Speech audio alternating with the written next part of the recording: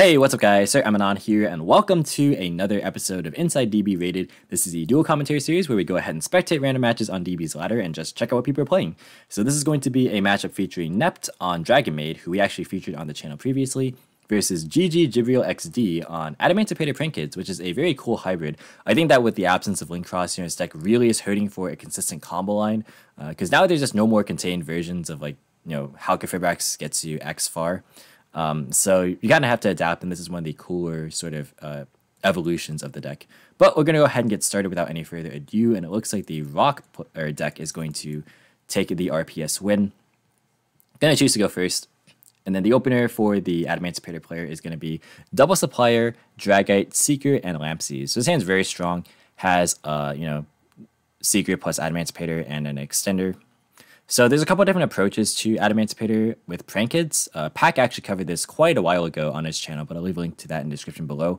But basically, you can either play like 3 Roxys and one other name to ladder up into like Appaloosa or just other Link monsters, or you can actually go the entire way through and go Battle Butler with the one of Fansies, Lampsies, and Dropsies, as well as the Pandemonium to add the Butler to your interruptions. So we'll see what kind of build he's opting for here. And then the Dragonmaid player's hand is Parlor, Ghost Spell, Earnest, Chamber, and Tidying. This hand is pretty decent. It has a hand trap, and it has a couple of starters. It always sucks to draw the Earnest or the big Dragonmaids in general, but it's not the end of the world. This one actually has a decent enough effect with this hand because it can actually special out both of these starters. So this is not even that terrible. But we're gonna go ahead and see the Rock player go first, and going to normal summon a copy of Dragite, then special the Seeker out of hand. And then Seeker effect will go and fire off. That's going to summon out a copy of Roxy's as the 5th card, actually. So this will now enable the Prank Kids player to go into some of the Prank Kids lines. So we'll now see if this is, again, just a Mew way to Link climb, or actually just going to be Prank Kids. So it's going to be Meow Meow as a summon. That's going to trigger the Roxy's and the Supplier in hand. That's going to summon itself. And then the Roxy's will banish the other Supplier to search, or rather draw a copy of the Doki Doki. So that is nice follow-up for next turn. And the Roxy's will resolve summoning the Lampsies out of hand. So I'm inclined to think that this means that he's on just a small package instead of the full Prank Kids one, because he'd probably be summoning one from the deck. But to be fair, if he's on a one of Lampsies, even with the Butler package, he would have to summon this out of hand eventually. So I guess it's too early to conclusively say, but that's kind of my general intuition based on how this is going.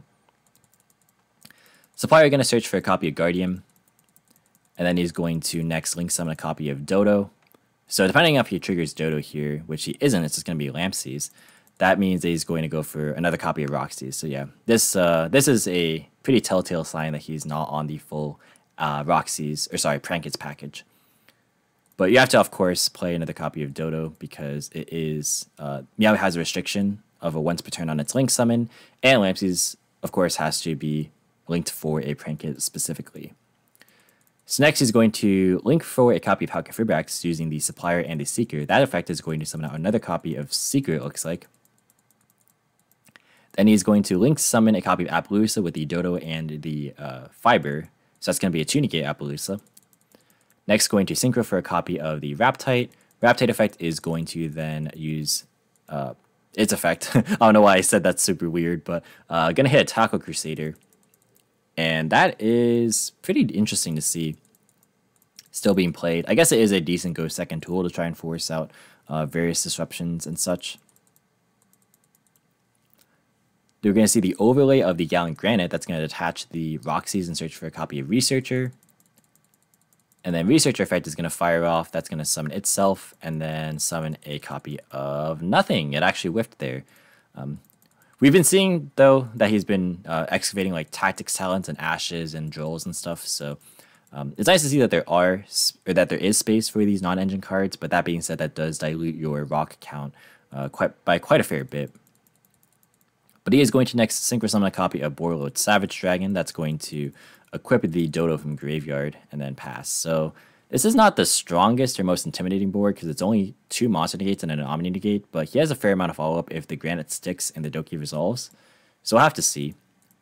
For turn, we're going to see a top-deck Kitchen.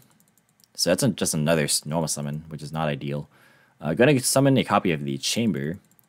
Chamber effect is going to get negated, and then he's going to use the Earnest effect to try and summon out of hand. That's going to be negated as well. Battle phase, going to, in the start of battle, use the chamber to try and tag out. That's going to be Savage negated. Then he's going to proceed to hit over the Appaloosa. And then main phase 2, set the Tiding and pass. For turn, we're going to see a top deck Adamancipator Signs, which is nice because, well, he has Bell to counter it, but he has a Savage as well. So he has to play against Savage, or sorry, the Tiding plus the Ghost Bell. Actually, this Bell was in here the entire time. Was there ever a point where we could have used that? I'm trying to think. Because he went for the Prankets play, then he went for like Fiber, then he went Appaloosa. Actually, I don't even think there was a chance for him to activate it, like even at all. You guys let me know if I missed a window, but I don't think he actually could have used this Bell here. That's pretty interesting up until now. Gallon Effect is going to grab a search for a copy of Researcher. And then Tackle Crusader going to actually book him in the chamber. And that lines up pretty well against Tiding because it has to target a dragon on your field as the activation requirement. So that's effectively going to force it out. Tiding going to be used in response, targeting the Savage. Unsurprisingly, Savage will negate that. And then he's going to normal summon the Guardian. And then use the Researcher in hand. That is going to now use its effect to summon nothing again. He's on Parallel Exceed though, so that's pretty cool. I think it makes a lot of sense with Meow. It's like an easy link arrow, and it helps you make Granite, which is nice. But yeah, this is actually played quite well, because if you start out by normal something this, then it might get tidyinged. I mean, I guess the end result's the same, where you just Savage negates it, but I mean, you never know, right? There might be a chance where you just want to hold this, but it's nice sequencing, I think. Gonna go for Phoenix here. So he's only playing one Fiber, which I mean, I guess is reasonable. And I'm going to go for the Signs. That's going to get Ghost Belled. Oh, maybe I didn't see the bell here. Going to use this Guardian in response, it looks like. And then the Signs will resolve. That's going to summon a copy of Dragite back. He could have summoned back Seeker and then stacked something.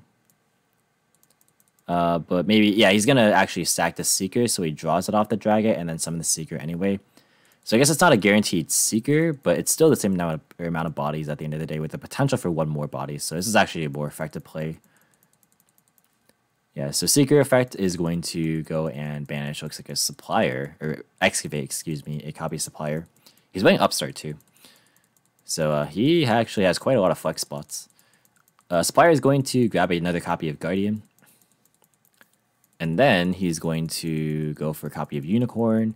Unicorn going to spin back the chamber, and then going to go for a copy of Access Code, and this is definitely a game on board. Battle phase, and that is going to be it. So, that's going to be Adamancipator, or the Rocket deck, I should say, taking game 1. This is pretty interesting. I do like the concept of just using the pranks as a ladder into Appaloosa, or like other Link plays. Even though the Adamancipators have like cool attributes to be able to interact with like the Raptite and the Leonite Synchro monsters, because it makes those effects alive with like the Lampsies and the Fansies, and even the Dodo is a wind for the Raptite. But regardless, I still think that it's just nice to be able to not break as much, and that's what this deck could use. But in game 2, we're going to be seeing Dragonmaid go first. If you guys are enjoying this commentary, definitely be sure to like the video and subscribe if you're new here and want to see more videos similar to this style. But the opening hand is going to be Tiding, Parlor, Nibiru, Rivalry, and Changeover. This is not bad. This is not the greatest card to draw because it's a one-of, but it's alright. He doesn't really have a great way to make Xiao turn 1, I don't believe. Parlor could send Tiding, I guess, and he can go for Seal, but I'm not sure if he can actually even use the changeover this turn. Somebody can correct me if I'm wrong there. But this is a nice floodgate as well in this general format. We'll have to see how it actually pans out against this deck, because it is a lot of rocks, but there's also a lot of extra deck monsters that are not rocks. So we'll have to see. Things like Fiber and like the Nightmares and like the Access Code. And then for the rock hand, it's going to be Ash, Researcher, Roxy's, Gamma, and Exceed. This is a really strong hand. Has 2 hand traps and like a lot of solid plays. A Frankenstein, a line to get to Granite, and a line to get to Fiber. This is really, really nice. Of course, it's going to have to contend against Nibiru and Rivalry, though. Main phase 1, going to use Parlor. That effect is going to be Gamut. So no Send here. So I guess the whole postulation of whether or not this is even live this turn doesn't matter, because now it's definitely not live. Going to set the Rivalry and the Tiding and pass. That makes the Cypherms get banished. For turn, we can see a Lampsies drawn. Ooh, 2 games in a row. Not ideal. Definitely not ideal. But the rest of her hand's really good, so we'll just have to wait and see. Gonna almost own a copy of Roxy's, and immediately that prompts the rivalry. This is interesting because even though the Meow Meow is a rock as well, so it actually can be summoned, he obviously won't be able to summon out any of the other Prank Kids because they are not rocks. So that is definitely a fine time to use rivalry there. And then going to use the Researcher as follow-up, so very good they drew that in this particular scenario.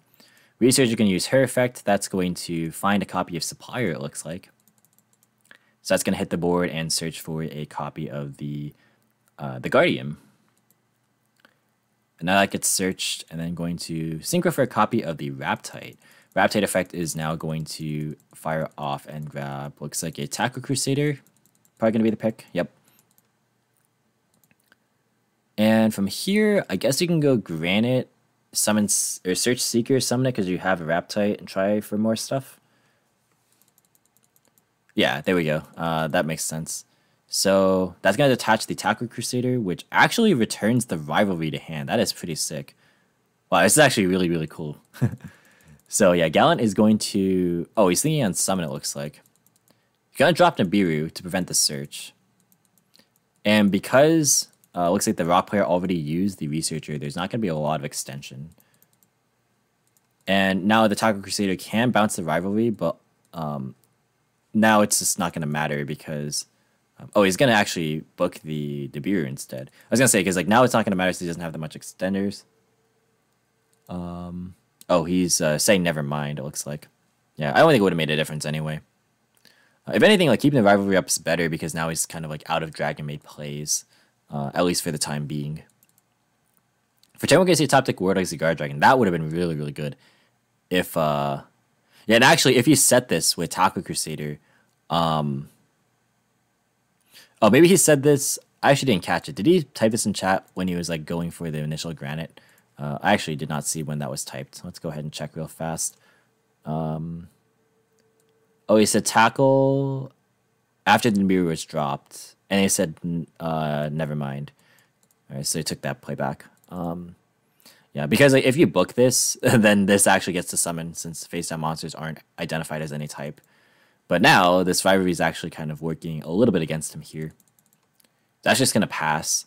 The token has a defense of 46, it looks like, and then attack of 45. For 10, we're going to see another Ash being drawn. Not ideal. We're going to just, I guess, go to battle phase and get in there for some damage. And then pass turn. For 10, we're going to see Ice Dragon's Prison. That is quite good.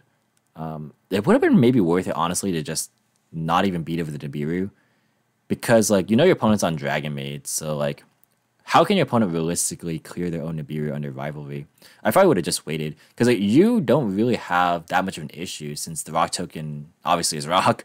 So you can just wait until you have enough resources and play, and then maybe go for an OTK.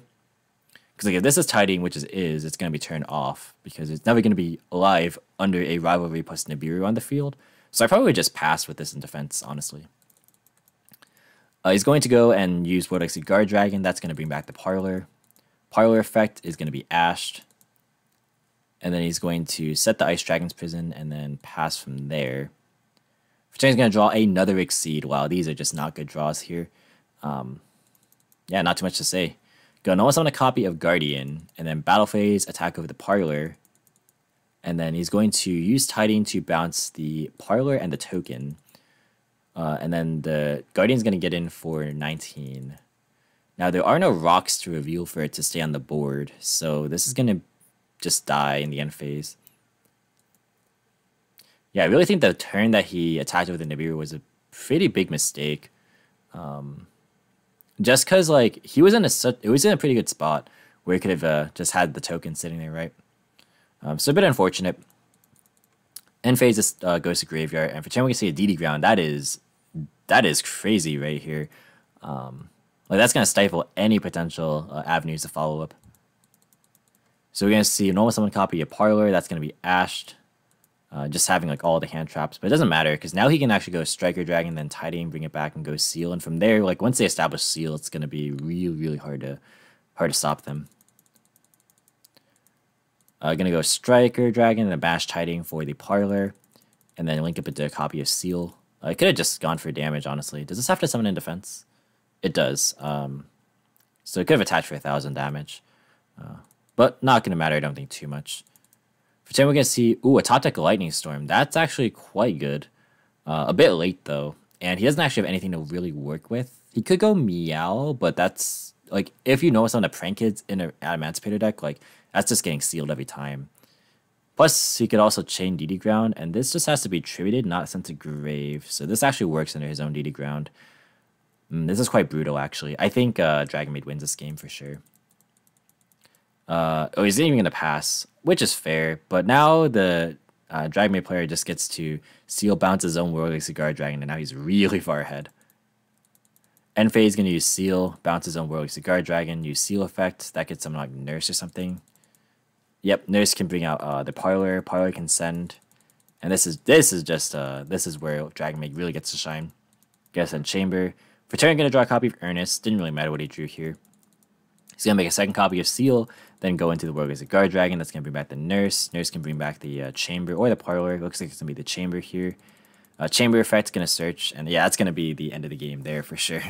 Yeah, there was absolutely no way that Dragonmaid wasn't going to be able to win that game from that position. So we're now going to move on into game number 3 here. And this should be fairly interesting because both of these decks have some control-ish elements to them. Obviously, Rock's a combo deck, but there's like a lot of hand traps as well to kind of like help supplement that. But we're going to see Rocks go first, and the opening hand is going to be Researcher, Analyzer, Guardian, Lampseas, and Secret. You do this all 3 games. I'm just like doing a double take over the fact that this is in hand all 3 times. I did not watch this replay yet. Wow. Yeah. That's what you call not ideal. But yeah, all 3 tuners is quite nice. And then for the Dragonmaid player, it's going to be Parlor, Ash, Hospitality, Tinkek, and Droplet. Starter, Extender, Hand Traps, go second card, and not a great card, but pretty good hand, actually. So this should be an interesting game. This hand is very explosive. Gonna normal summon a copy of Analyzer, and then go for a Seeker. And then use the Seeker effect. That's going to find a copy of nothing. Ooh, Poseidon and a Pointer. Okay, so seeing a little bit of intel there. And then for the Analyzer, that's going to fire and find Doki. Pretty decent. This can now go for like the Guardian and then insulate himself from hand traps. Or just like force the Ash right here. Doki effect. That's going to bring out Ash. Oh, he's thinking on Doki. Okay. I mean, you're not going to be able to do Ash afterwards. You might as well do it here, I guess, to deny the body and the potential ending board of Guardian. Yeah, might as well just do it. Gonna synchro summon a copy of Raptite with the Doki and the Analyzer. That's going to use its effect to hit a copy of Guardian here anyway. Okay. So choosing to not go for the Prank Kids line right now, but he does have the Researcher still to be able to try and hit it. Going to use Researcher now. That's going to use its effect. That was a misclick. I'm going to go for another copy of Doki. Doki is a hard one to return on a use.